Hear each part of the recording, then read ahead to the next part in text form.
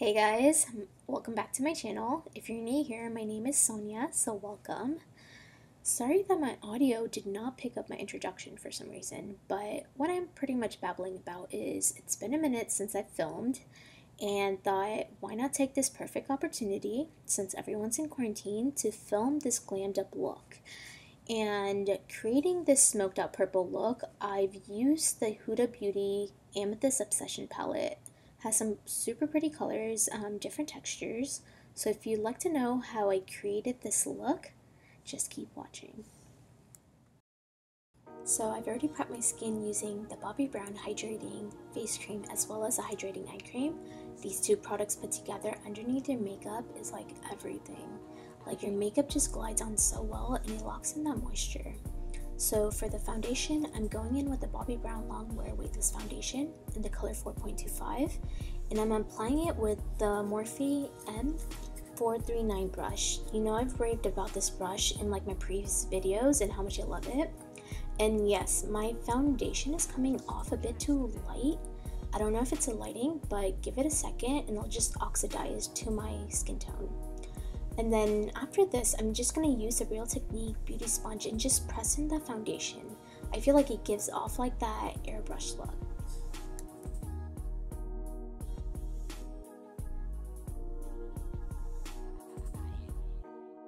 Next, I'm going to go in with my LA Girl Pro Concealer in the color Peach to cancel out my crazy dark circles as well as the discoloration on my eyelids.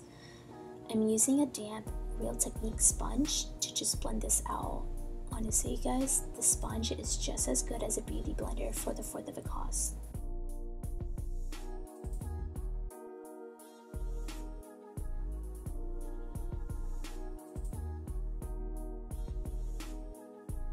For the concealer, I'm going in with the Tart Shape Tape in the color 35N, which is a medium, and applying that underneath my eyes to brighten it a bit, as well as like around my nose and like by my mouth where I do get a little bit of redness.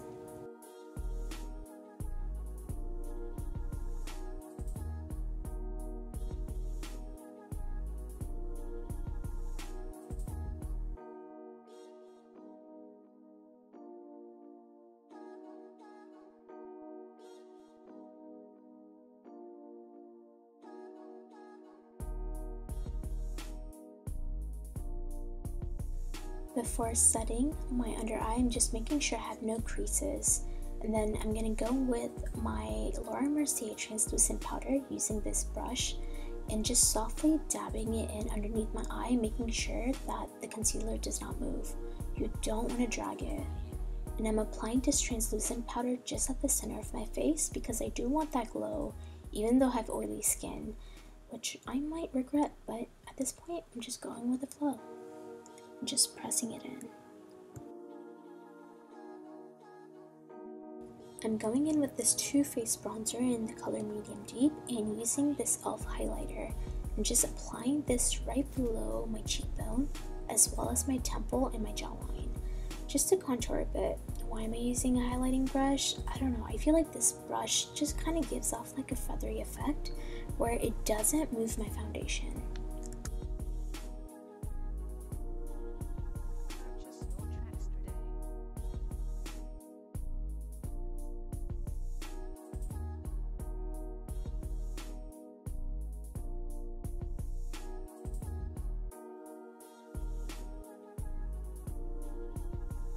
Next, I'm going to be going in with this angled brush and contouring my nose a little bit. Be sure to bring the bronzer into your brows, that way it kind of has a more natural look and it's a little seamless. A little trick I like to do is put a little bit of bronzer underneath my lower lip, which gives a little cast of shadow, making it look like you have fuller lips. So I'm going to go in with the Huda Amethyst Obsession palette using that matte medium purple and just applying it into my crease. I'm going to use the Morphe M505 blending brush and really just blending this out. Like that's the key, is to just keep blending. I love doing like the feathery effect at the end when doing like smoky eyes. I feel like it really complements like my eye shape.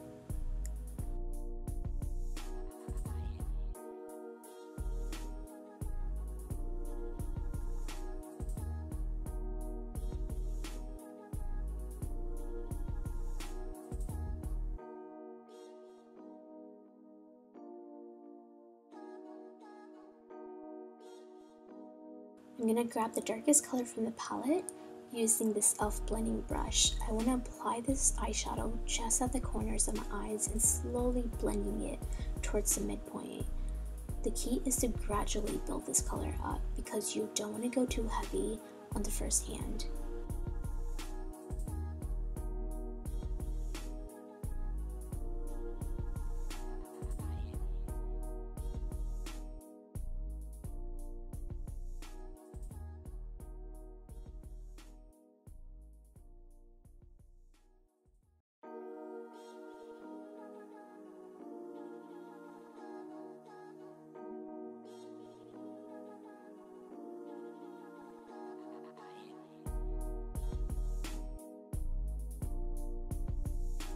So I'm going to take a flat eyeshadow brush and apply my concealer onto my lids and just kind of fade away with my fingertips until the midpoint. What this will do is it will make the eyeshadow pop a lot.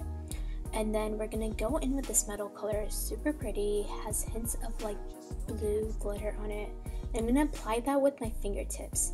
I feel like this eyeshadows, or at least any of the eyeshadows with glitter in this palette, work best with the fingertip versus the eyeshadow brush because it just doesn't pick up with the brush for some reason.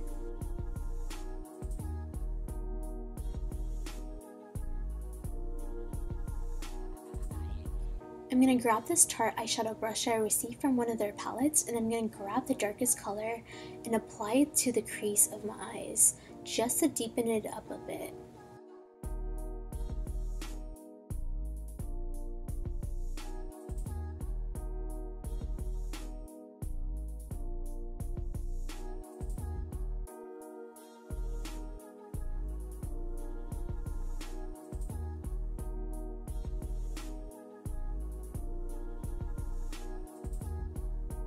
Using this Morphe palette 3502, I'm going to grab the last two darkest colors and apply it to the outer corners of my eyes just to smoke it out a bit.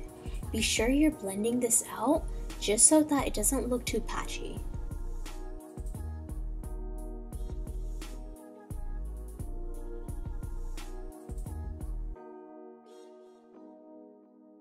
Using this shimmer burny color, I'm going to take my finger and apply it at the center of my eyes. Be sure you're applying this to where you're fading it into both colors, that way it gives off that gradual dark to light effect.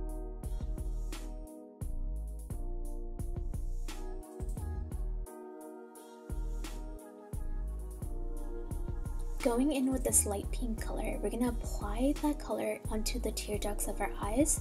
That way it kind of gives our eyes that bit of a pop that we need.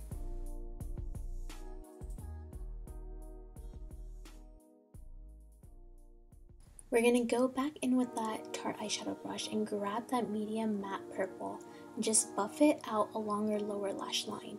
We want to buff it out until it kind of creates like a winged eyeshadow effect. This later on will kind of guide us when we're doing our winged eyeliner.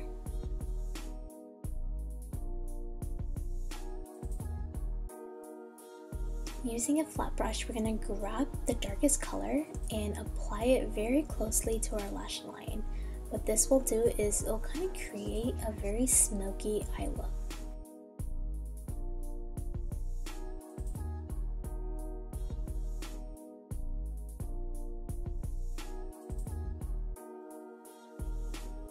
Going in with the Bobbi Brown blush in the color Pretty Coral, we're going to just apply that to the apples of our cheeks and just softly blending it into our hairline. I chose this color because I felt like it really complemented the eyes where it's not too overwhelming and it just has like a all over balanced look. So for the highlighter, I went in with the Wet n Wild in the color Precious Petals, and I'm applying it using the Morphe 501 highlighter brush. I'm going to apply that on the higher cheekbone area, on the higher arches of my brows, down the bridge of my nose, right at the tip of my nose, as well as right above my upper lip, just to give it a more plumpier effect. You want to apply the highlighter where the light would naturally hit your face.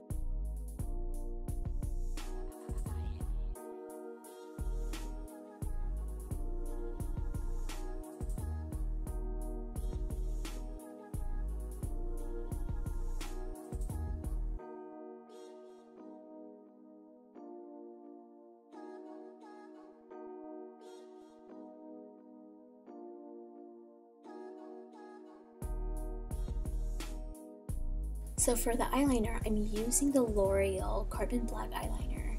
A trick I like to do is make the wing of the eyeliner first before applying the rest of the eyeliner, just so that you could catch a mistake earlier on.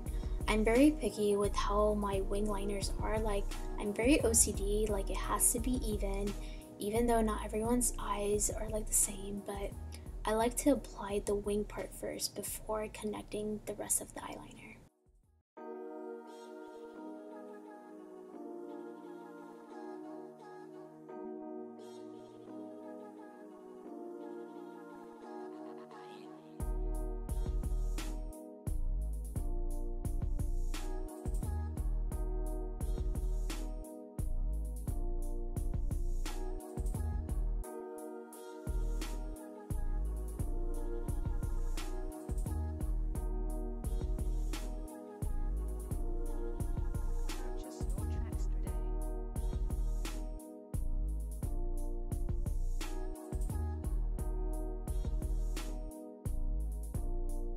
If you've seen my previous videos, you know I love mixing mascaras up. I'm going to go in with the L'Oreal Carbon Black as well as the L'Oreal Telescopic.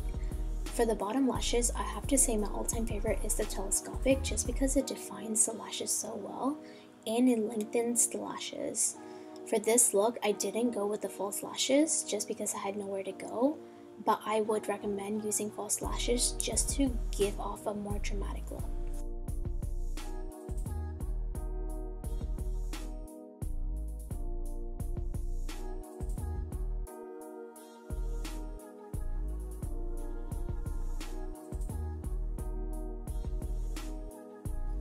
Right here, I'm trying so hard not to do the mascara face. Like, I feel like it's so hard to like apply mascara without not opening your mouth.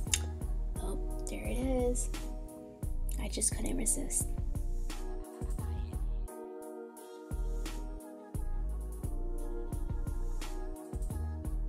For my waterline, to give off a bigger eye effect, I'm using the NYX Faux White in the color Linen. If you want a more smokier effect, I would recommend using like a black liner rather than like a white or a nude liner.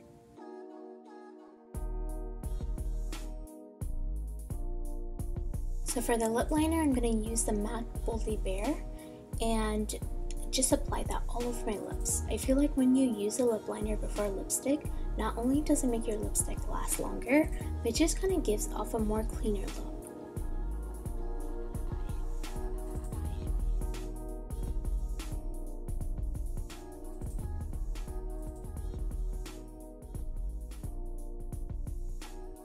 So for the lip, I've actually mixed up two different colors. I'm going to go in with the Bobbi Brown in the color Sazan Nude. This has become my favorite everyday lipstick. And then I'm going to top it up with the Revlon Blushing Mauve just to kind of give off a glossier effect. So there you have the purple smoky eye look. I hope you guys like this look just as much as I did. Be sure to give a thumbs up down below and also let me know what you thought about this look. Thanks for watching, you guys.